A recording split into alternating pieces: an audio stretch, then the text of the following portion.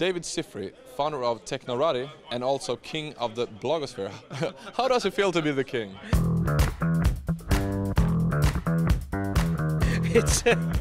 It's not, no, I'm not the king. Thank you very much, though. It's very kind.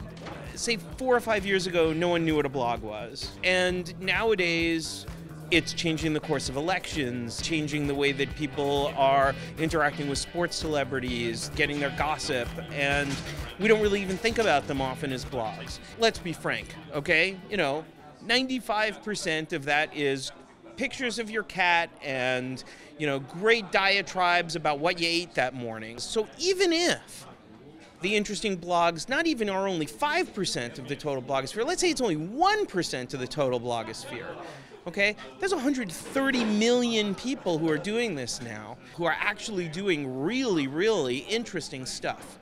What makes a good entrepreneur?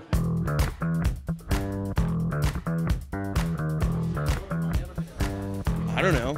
I mean, love what you do. Love what you do. If you're not passionate about what you do, forget it.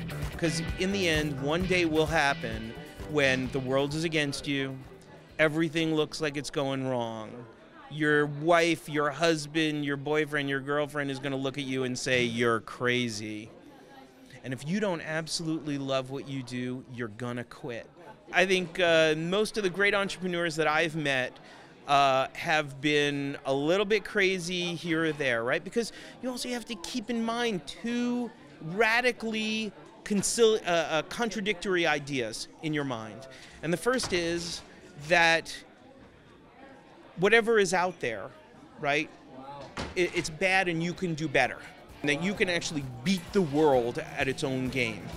And the other thing is, whatever you do is total shit. It's got to be made better and faster and smarter. And I think it's the ability of great entrepreneurs to think creatively about those two problems and somehow be able to create and mesh something together and then communicate it to the world and get people to understand it is certainly some of the attributes that I admire the most.